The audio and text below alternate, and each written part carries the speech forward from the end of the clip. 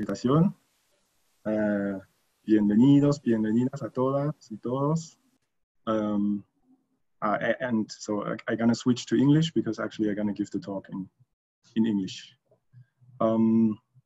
Yeah, so welcome everybody. So I hope you had a good start in the semester, and I hope we're gonna have a nice colloquium virtually this semester. And I'm trying my best to make the kickstart here. So my plan for today is actually not so much to give a talk on some recent project or something, but rather to give an overview on tropical geometry. So I really want to take this opportunity to introduce myself finally, a bit lately, but finally, at least like on a mathematical level.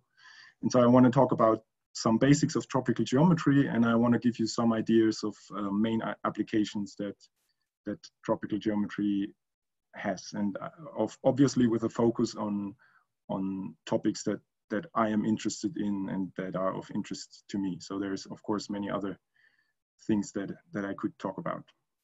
So this is not the most recent stuff, the results I'm going to present, but then again, tropical geometry is only about 20 years old, so it also is not terribly old at the same time. So it's not too bad. So that's the plan for today. We're going to start with tropical geometry, and then we're going to talk about applications in enumerative geometry. And then if maybe I think I prepared too much material, so maybe we won't even have time for the third topic, but the third topic would be topology of real algebraic varieties. And please, whenever there are questions, obviously, please ask questions. Yeah, I'm also following the chat in case, but obviously I'm also happy to hear other voices. So, okay, so let's start. Oh, I already cannot, yeah. So let's start with tropical geometry. And so of course there's many approaches that you can take to tropical geometry. I'm gonna take the route that I took personally myself. So I was educated algebraic geometer. And then at some point I learned about this weird geometry that was coming up at this time, which is called tropical geometry. So I'm gonna take the point of view of coming from algebraic geometry, okay? And what is algebraic geometry? Well, I mean, here's a picture. So what we do in algebraic geometry is we take a polynomial equation. So here I took a polynomial equation in 3 variables, x, y, z. And so I think I can, so here's the equation. I chose some coefficients a, b, c, d, and so on. And then I'm looking at the zero set of this equation, okay? And then you can get funny pictures like the one here. So I should say maybe that this is a polynomial of degree 4. So this is called a quartic surface, what you can see here.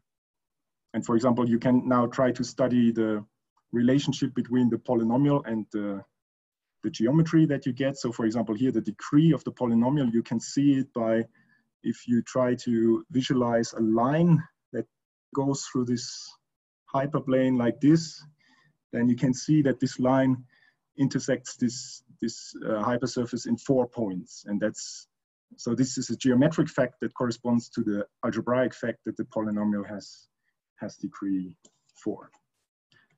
And so now I'm gonna show you the same picture essentially in tropical geometry. So this is a tropical quartic surface. So probably the picture is too bad to really see something. So the main point here is that it's like comparing to this picture, this is of course something curved, something geometrically complicated, and this here is a polyhedral complex. So this is something piecewise linear, which is kind of built from polyhedra, okay? And I want to tell you how you can get such objects by changing this usual approach of taking zeros of a polynomial. We're going to change this a little bit, and then we're going to end up with pictures like this. So that's the first thing I want to talk about. Let me start with tropical arithmetics. Okay, so what we're going to do is we're going to change the usual operations of addition and multiplications to get these polyhedral objects instead of the curvy objects that I showed in the beginning. So the tropical arithmetic is very simple. Our base, our range of numbers is just the real numbers, and we're adding an element minus infinity, and then we make some funny definitions. So we define tropical addition as taking the maximum of two numbers, and tropical multiplication as taking the usual addition of two numbers. Okay, so that's going to be my tropical operations here. And well, that's of course a kind of maybe funny definition. And particularly, it has one great drawback, and the drawback is that this definition, of course, doesn't give a field, not even a ring, because the addition is highly non-invertible. So you usually never have inverses for addition here, because the neutral element for addition is exactly this minus infinity element that we added by hand. And well, you can never, I mean, if you take the maximum of two numbers, then you will never get minus infinity, except for both of these numbers are minus infinity. So that's kind of the drawback of this tropical arithmetics. And that's why, in fact, what I just told you is just inspiration, but in fact, it's very different from classical algebraic geometry. But let's forget about this and let's continue like we would do in algebraic geometry. So the next object we're going to consider is polynomials. And this is just, we have addition and we have multiplication, so we can talk about tropical polynomials, okay? We're just replacing usual addition and multiplication by tropical addition and multiplication. And what this means, in fact, is just, of course, you can rewrite this in ordinary arithmetics, and then you just get, so a tropical monomial, like this here, it just corresponds to a affine linear function. Note that the exponents, they turn into the linear coefficients of my function, and the coefficient just turns into the shift of my function. And then summing up tropically just means taking a maximum over these functions. So what will these functions look like? Here I have a very simple example. I have a tropical polynomial 0 plus x plus y. And this is nothing else but the maximum over 0, x, and y. And well, that's what the function looks like. It's just a piecewise linear convex function. It has these three domains of linearity. And well, so here there's a piece where it's 0, and then that's the piece where x is maximal, and that's the piece where y is maximal. Okay, so that's what this curve looks like, and that's what a tropical polynomial looks like. And now, so that's the important definition here. So what's a tropical hypersurface? So I want to define something now that corresponds to the zero set of a tropical polynomial. And actually, I'm going to use a strange I mean, maybe it's not clear right away why this is a good definition, but I'm going to define a tropical hypersurface as the corner locus of F. So let me give you again this picture. So here is our tropical polynomial, and clearly it has these loci where it breaks, right? And we define these loci as the tropical hypersurface. So here is another picture where I kind of have the three domains of linearity, and these three rays, this is actually my tropical hypersurface in this case, okay? So the three rays with this vertex, that's what I call a tropical line in this case, because it's given by a polynomial of degree 1. Okay, and here I have a slightly more advanced picture of a tropical conic. So this is a polynomial in still in 2 variables, but of degree 2, and the graph of this function, again, tropical polynomial just is a maximum over affine linear function. So this is the function, and the loci where this function breaks, that's the graph that you can see here in the plane, and that's what we call the tropical hypersurface of F. And okay, so here I just gave you, here's another picture of, that's a quadric. So that's again, degree 2, but in space, in R3. That's the kind of objects that you can get. So now I want to focus on planar curves. So that's the easiest case of tropical objects that you can consider, and it will be sufficient for the purpose of this talk. So let's describe some of the properties of planar curves. So first of all, I mean, we've already seen in the picture that a planar tropical curve, so a hypersurface of a polynomial in 2 variables, is just a graph essentially, right? It's a graph embedded in R2, and it has, well, it has vertices, it has edges, and then it's maybe a generalized graph in the sense that we also allow rays, okay? So we allow these kind of infinite edges of a graph.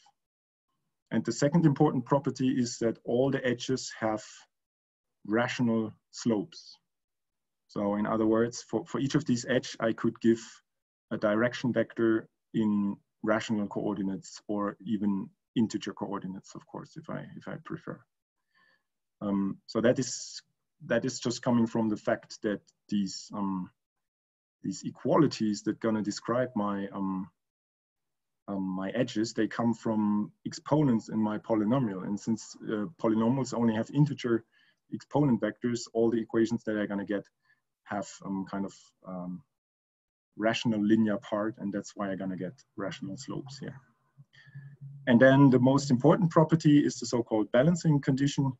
So this is just the following. If you pick one of the vertices of your curve and you look at, so for each edge, you take the kind of we call it the primitive generator. So you take the first integer vector that points along this edge, okay?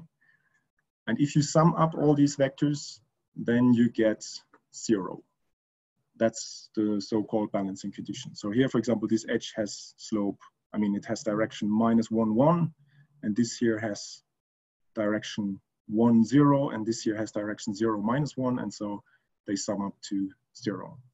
That's a balancing condition, and that's actually also, it also holds in higher dimensions, but okay, here I have it in 2 dimensions. And the interesting thing here is that actually this list of properties is sufficient to characterize tropical curves. So you can go the other way around if you want. Any graph that you draw in the plane, which only uses rational slopes and which for every vertex satisfies the balancing condition, can be written as a corner locus of such a tropical polynomial, okay? That's sometimes called the fundamental theorem in tropical geometry. And so tropical curves are really combinatorial objects primarily. And I want to emphasize this even further by showing you the following pictures. So there exists something which is called dual subdivision. So to each, this is actually a subdivision of the Newton polytope of the polynomial, in case you know what that is. So it's, yeah, I mean, but you can see here the duality that I'm referring to. So this is a subdivision of the triangle of size 2, and you can clearly see that the triangles here correspond to vertices, and the edges correspond to edges in my curve, and the vertices of this subdivision, they correspond to the domains of linearity of my curve. So these dual subdivisions, they actually completely describe the combinatorics of the tropical curves. That's just, so here are some more examples of conics and their dual subdivisions. Johannes? Yes. Can you explain a little bit, how do you do these subdivisions in the triangles? I mean, it's just arbitrary, is an arbitrary subdivision into 4 triangles, or or is there something more interesting than that? No, yeah. So actually, there is a simple construction how you get from a tropical polynomial a subdivision of its Newton polytope. Okay, so they are not random subdivisions here, that they were constructed using a certain construction. Okay. And then it turns out that these subdivisions are dual to the tropical curve given by the same polynomial. So this is why these subdivisions are useful, because they give you a combinatorial description of the curve in this case. Okay. All right. But I think we're not going to use them too much, so I don't want to give the construction. Wait, I cannot. Are all the vertices trivalent, or could there be more? Yes, absolutely.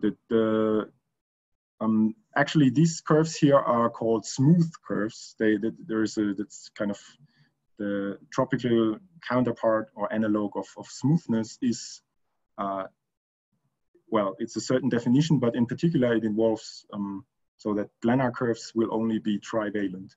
But you could also have tropical curves which have higher valent vertices, just that then we wouldn't call them smooth curves. They would be singular curves in our terminology, but it does exist.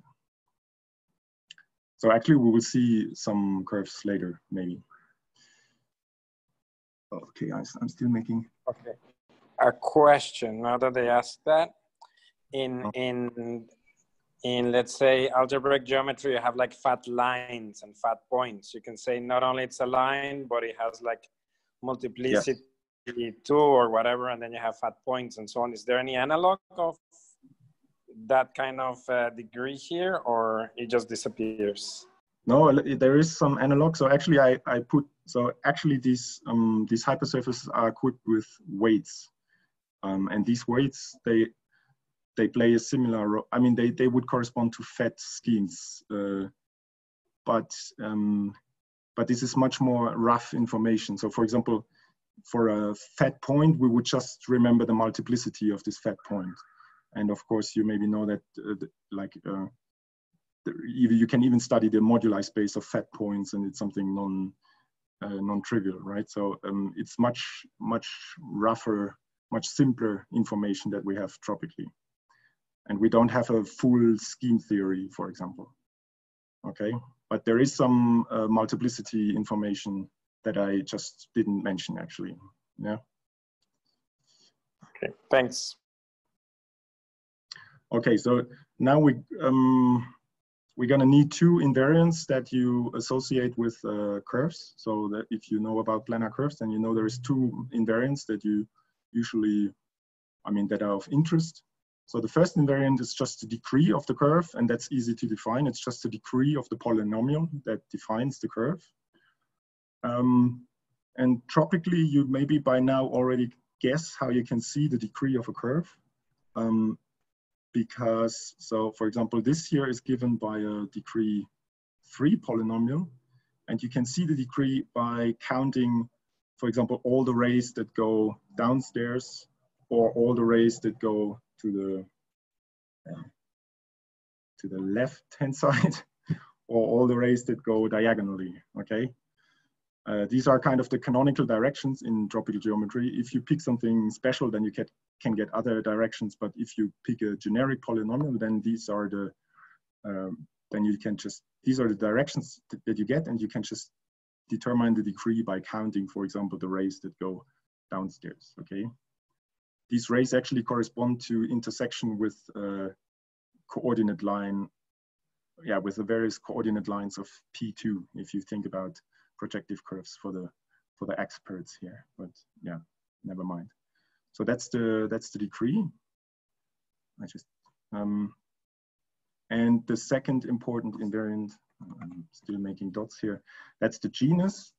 And again, so my kind of, if you know about algebraic geometry, then you should notice that the idea of tropical geometry is that it should be much simpler than algebraic geometry. So in algebraic geometry also, there's various definitions of how you can define the genus of a curve. And here we just say it's the first Betti number of the curve. So that just means counting the loops in my graph, counting the independent loops of my graph. So for example, this curve here has one loop, and so we say it has genus 1, okay? And there's actually a small exception here.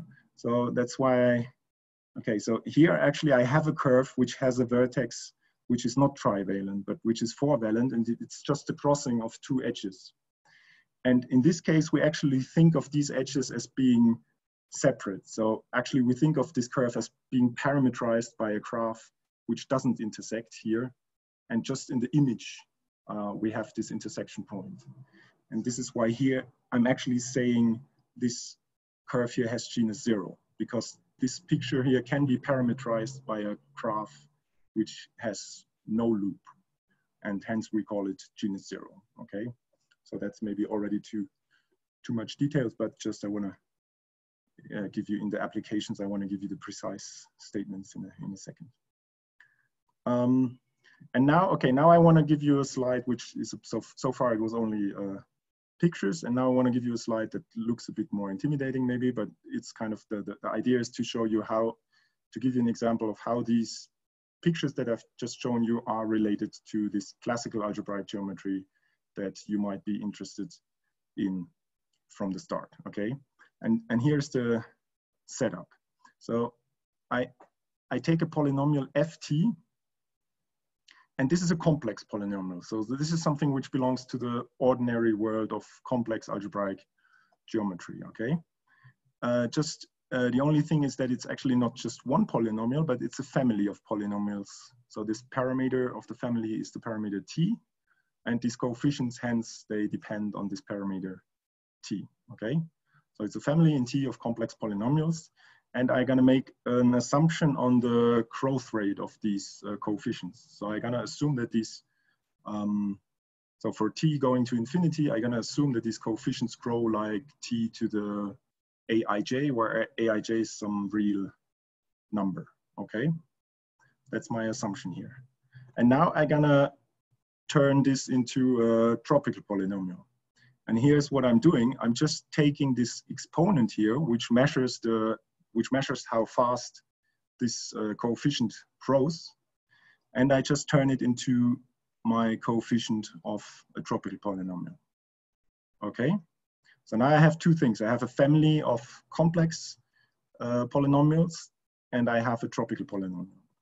And now, okay, now comes the part that should shock everybody that comes from algebraic geometry. Now I'm gonna do something brutal to my nice algebraic geometry world. I'm gonna apply logarithm, okay?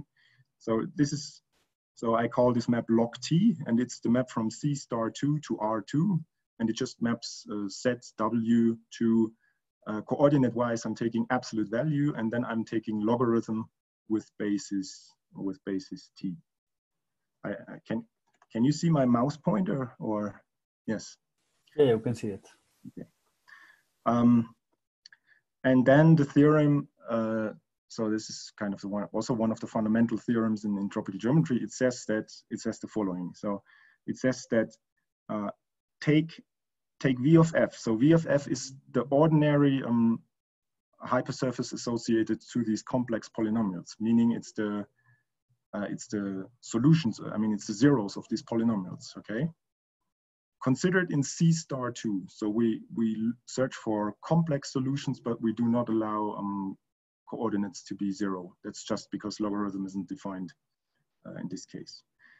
And then we take the image of this classical algebraic hypersurface under logarithm. And now, like a miracle happens, namely that in the limit for t to infinity, this is equal to the tropical hypersurface. So here is a quick picture.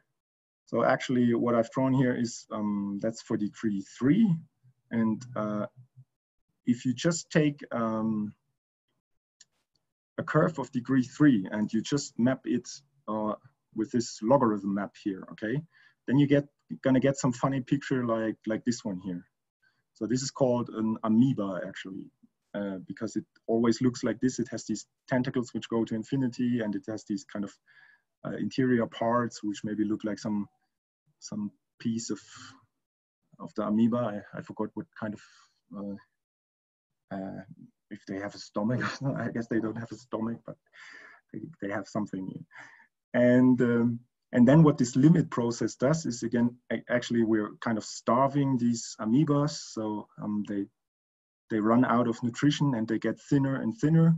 And then in the limit, they converge to what is called their skeleton. And that's just the tropical curve here, okay?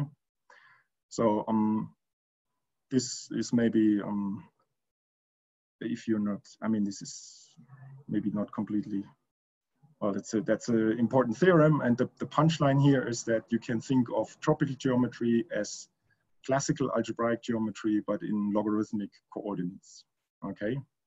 And this is not quite true, because actually in logarithmic coordinates, you would get pictures like this, which are rather complicated. So you need to do some limit process, some degeneration to end up here at these nice piecewise polynomial, piecewise linear objects.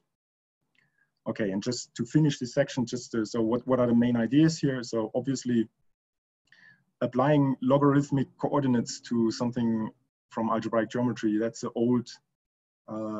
very old idea. It goes back at least to Newton, I guess.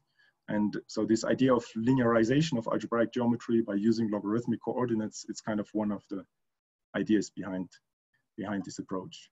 You can also think about it the other way around. So you can think about, so some of these objects, they look, this looks very similar to functions, for example, that show up in optimization or in convex geometry.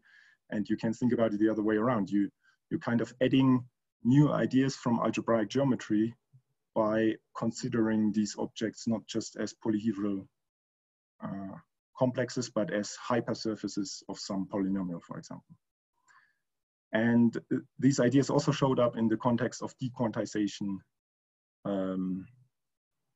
in various, on various levels. Sometimes it's just a naive philosophical idea, and sometimes it's really, it has some mathematical content. But this is also one of the sources of this strange tropical geometry, okay? Okay, so maybe questions up to here? Does anybody have questions for Johannes? No. Okay, so then let's switch to the first application. So again, I'm really gonna focus on pictures, and I hope that there's something for everybody. So let's start with a picture, as I said. So what's a numerative geometry? Well, of course, as every serious subject, you should be able to trace it back to the Greeks. So here's my example from the Greeks. So the Greeks, of course, they did geometry in this constructive way. They formulated the problem. So is there a triangle which has this side and this point and whatever? And then they gave a construction of how to construct this triangle. And moving on to more complicated problems, they realized that sometimes you have actually several choices of how to do the construction, and you get a certain number of solutions to your problem. And the first problem that was studied seriously in this direction is the problem of the circles of Apollonius. So this is, I think it's very beautiful.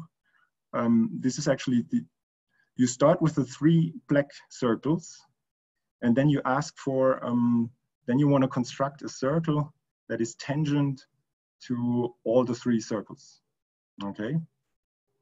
And Apollonius gave the construction, and he also noticed that actually there are choices in this construction, and there's exactly 8 circles which satisfy this condition. And then it took centuries, of course, to make this shift from putting the emphasis on, not so much in the interest in doing the actual construction, but counting how many solutions a certain geometric problem has. So here, for example, of course, the number 8 is very easy here to understand, because for each of the 3 circles, you can choose if you want to touch it kind of inside or outside, right? So for example, this circle here in the middle, it touches all the circles outside.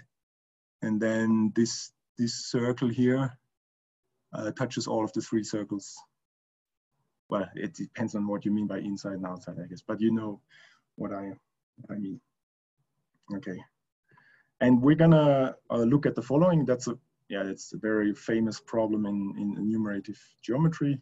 So we're going to look at planar curves, and we're just going to fix points. Okay, so you fix some points in the plane, and now you want to find a curve that passes through these points. But it's supposed to be an algebraic curve. So we're fixing the degree d of the curve. And to make the dimensions work out, if you fix the degree d, then you need exactly this number of points, 3d minus 1 points. And then you can ask how many rational curves of degree d in, well, projective space, but just think of the plane, pass through these points P1 up to Pn, okay? Rational curves means that they essentially can be parameterized by polynomial maps. It's, yeah, maybe it's not so important what, if you know what it means, then you know it, and if don't, then it's not so important. So that's a very famous problem. That's, I even mentioned that, okay, this corresponds to genus 0 or being parameterized by rational functions. And this problem has a long history, so let's go through the history. So let's start with D1. So this means I'm fixing 2 points, and I'm asking how many lines pass through these 2 points. That's easy, that's just one line. Now I go to degree 2, okay? Now I fix 5 points, and I'm asking how many conics, so how many ellipses or hyperbolas or this kind of curves pass through the 5 points. Then it's already I mean, a very easy, but a calculation to check that, again, it's just one solution. So for 5 points, you will find exactly one ellipse that passes through the 5 points. And then when you go to degree 3 and 4, it already gets slightly non-trivial. So for degree 3, for example, a rational, yeah, so this is a rational curve of degree 3, and it has this one node. That's how you can see that it's a rational curve, but it's not so important here. And in this case, there are exactly 12 solutions. That's already a computation that was only done in, I mean, like modern, like maybe 150 years ago. And the 620 also maybe 100 years ago, that was possible. But people realized that this problem gets harder and harder for every degree, and they needed a new technique to solve it for every new degree. And that was basically the situation until some physicists came up with ideas coming from string theory, and they made predictions for these kind of numbers. So that's a very funny story that I cannot go into in detail here. But finally, after mathematicians picked it up, Kontsevich 94 gave a recursive formula for all these numbers. So that's a very beautiful subject of mathematics. That was the birth of these moduli spaces of stable maps, and he used it to compute these numbers. And you see that they grow very rapidly, actually. And now I want to go even one step further. So these, I want to define some more enumerative numbers, which are slightly more complicated, and I can actually not explain in detail what they are. So now we're fixing a degree d, and additionally we're fixing some numbers k1 up to kn. And yeah, and there is a condition that they sum up to 3d minus 1, which is again the dimension here. And we define a number n, and here I wrote the kind of the Gromov-Witten type definition of this number. So this is probably so very in very simple terms. Again, if you know what it means, then it's I don't have to explain it. And if you don't know, in very simple terms, this object here, that's the moduli space of the curves that we're looking for. So that's the moduli space of rational curves of degree d in the plane, okay? And writing an integral here just means here I'm writing down some conditions on these curves, and writing the integral just means that I want to count the number of curves that satisfy these conditions. And what are these conditions? Well, the first condition, again, this is just fancy notation for a point condition. So here I'm asking the curve to pass through a point. And then here, that's the new ingredient, that's the psi condition. So these are psi classes, these are famous cohomology classes on this moduli space. And they actually come from they're the first Chern class of the cotangent line bundle associated to the mark point I. So that's definitely something that is complete nonsense for the non-experts. So let me give you an example instead. So in very simple cases, you can think of these psi conditions as tangency conditions. So for example, the number n2110 is the following. 2 is the degree. So again, I'm looking at ellipses or hyperbolas or this kind of stuff. And then I'm asking here 3 conditions, so 3-point conditions. But there are 2 points where I'm also imposing 1 psi condition. And this just means I'm fixing a tangent line at these points. And I'm asking my ellipse to be tangent to this to this line at this point, okay? And here you see an example. So imagine removing the blue curve. So I'm fixing 3 points, and at 2 of these points, I'm also fixing lines. And now the question is how many ellipses pass through the 3 points and have the given tangent lines. And again, unfortunately, I cannot show you serious examples. Again, the answer is just 1 in this case. But these are also very important numbers that have a motivation coming from enumerative geometry. And they are actually, they came up in these relations to physics. So from a physical point of view, they have a very important meaning. And that's also why they have this funny name, gravitational descendants. So these psi classes actually in some sense correspond to introducing the gravitational force to string theory, but that's obviously something I also don't really understand. So let's not. And now let me, okay, how much? Okay, yeah. So now let me mention the main tropical theorem in this context. So that really goes back, that's one of the first important theorems in tropical geometry. That's one of the theorems that got the subject started, really. So it says the following: we're gonna take this enumerative problem and translate it to the tropical world now. So this means I'm gonna fix the same number of points, P1 up to Pn, in R2, okay? And I think of this R2 now as the tropical plane, the plane where these funny graphs sit, okay? And I'm counting all tropical curves of a given degree D and genus 0, which pass through the given points. And then I count these curves. But there's one little extra complication here, which is that actually we do not count each curve 1 by 1, but we count the curves with multiplicities. And maybe it's not so important here what the multiplicities are, that they can be easily defined in terms of the combinatorics of the curve. So here actually I wrote it down. So it's a product over twice the area. So for each vertex, you take the dual cell in this dual subdivision that I mentioned briefly in the beginning. And you take the area of this cell and you multiply it by 2, and then you take the product for each vertex. And then this gives you the multiplicity of a curve. And you solve the same counting problem as in the classical world. So here, I again have the simplest examples. Here I have 2 points in the plane, and I'm asking how many tropical lines pass through these 2 points. And tropical lines, if you think a bit about it, they actually always look like this, just up to translations. So the only thing you can do with tropical lines is translate them in the plane. And so it's a funny, it's quite easy to see that there is exactly 1 tropical line passing through these 2 points.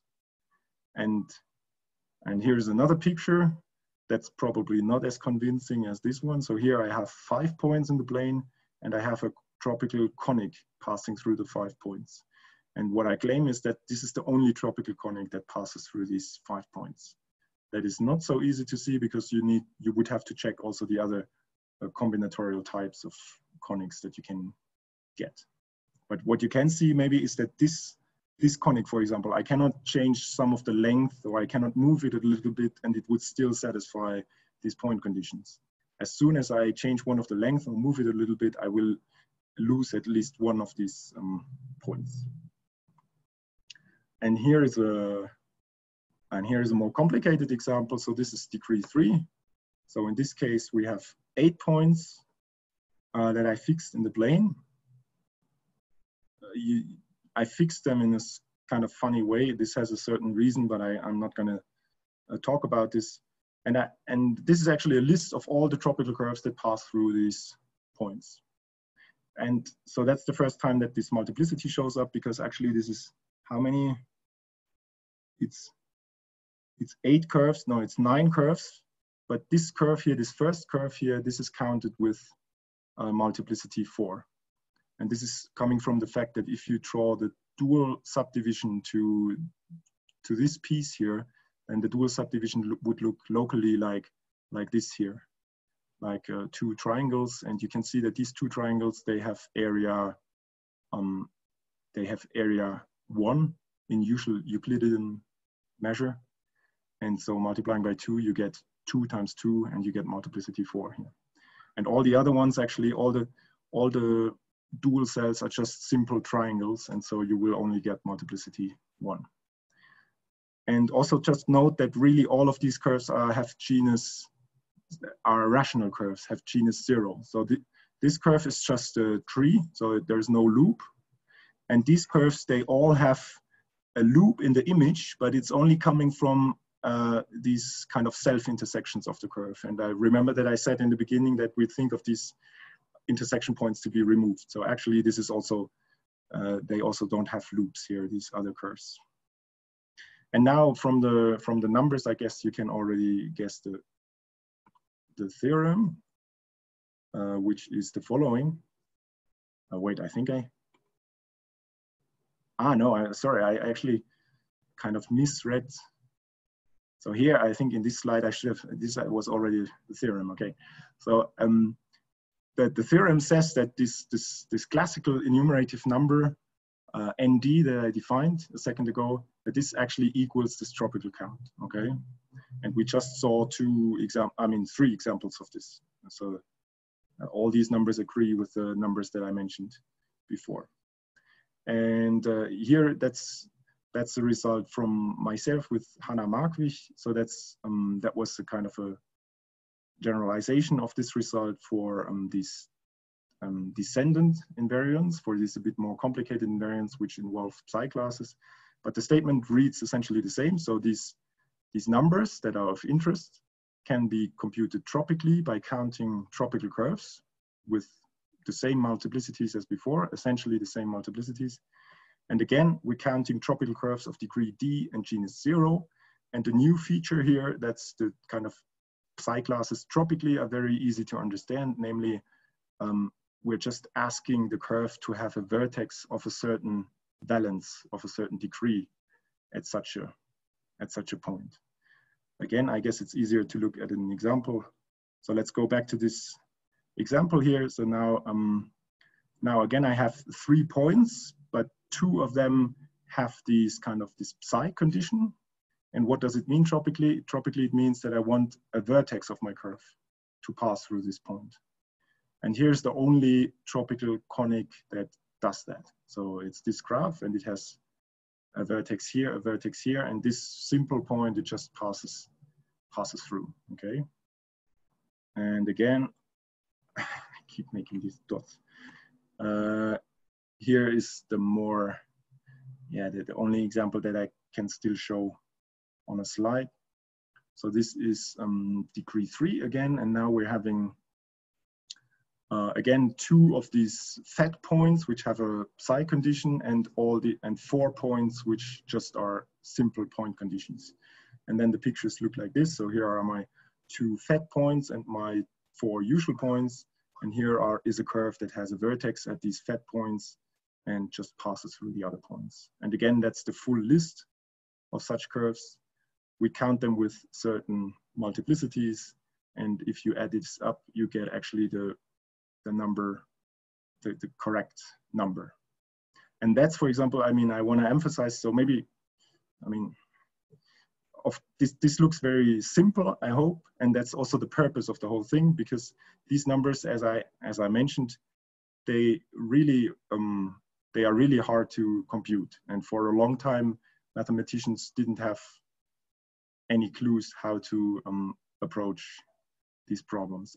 Only after this input from physics, they started to develop techniques, but it's still so the machinery behind computing, for example, Konsevich's formula is quite, I mean, it's a tough problem. And the fact that we can translate this into counting some simple graphs in the plane, this came as a big surprise when these theorems were first discovered. And this was of big interest also again for the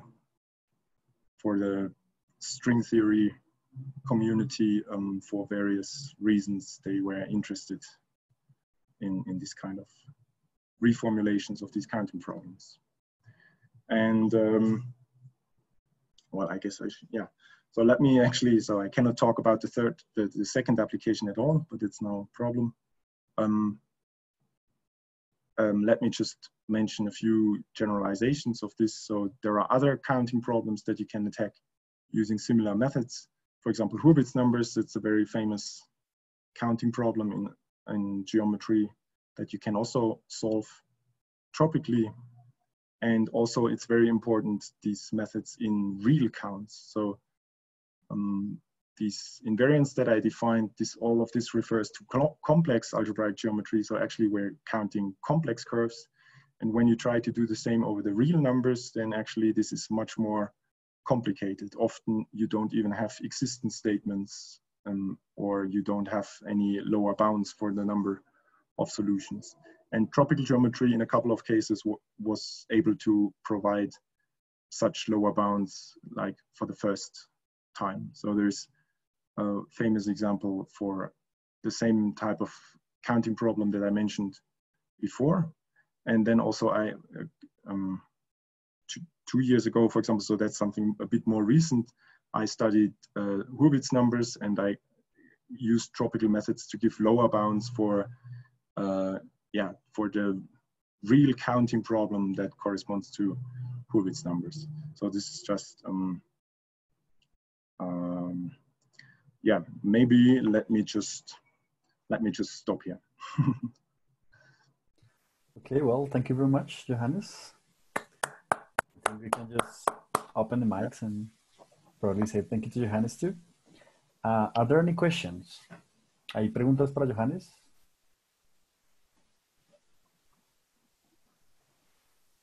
Estudiantes, profesores.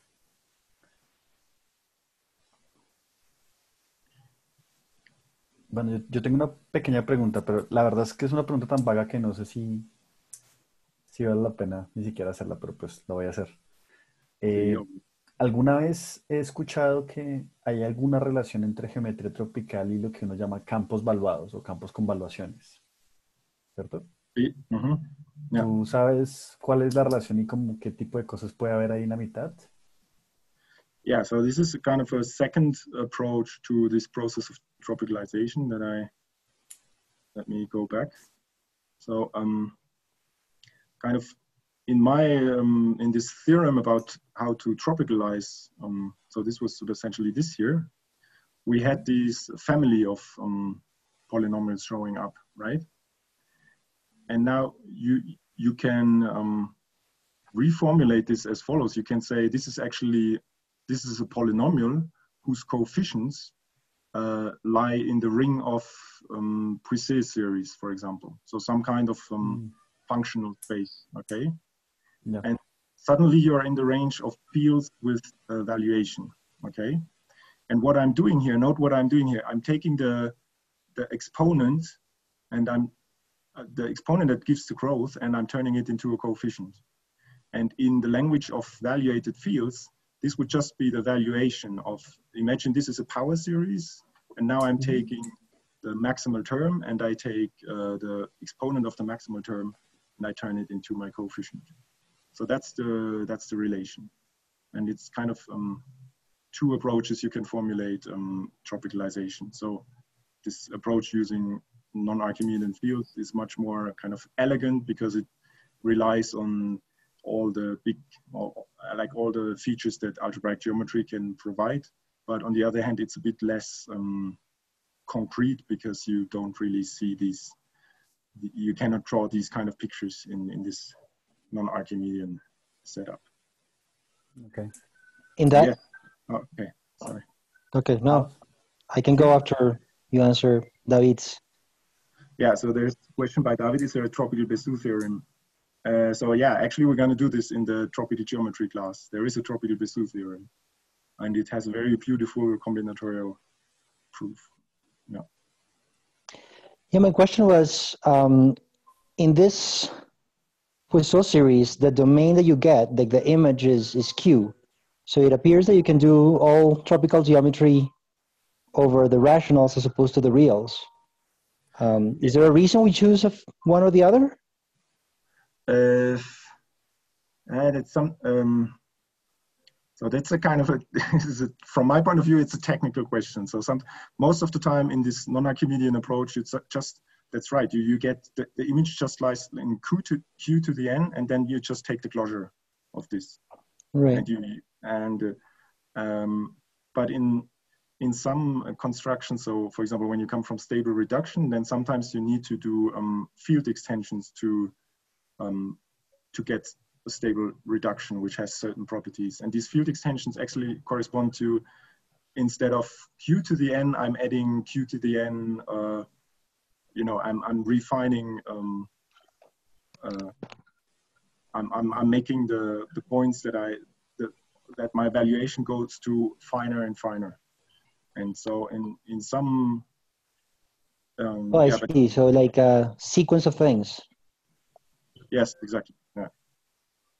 But I mean, it's, yeah, in the main formulation of tropical geometry, it's more kind of like a technical issue. So even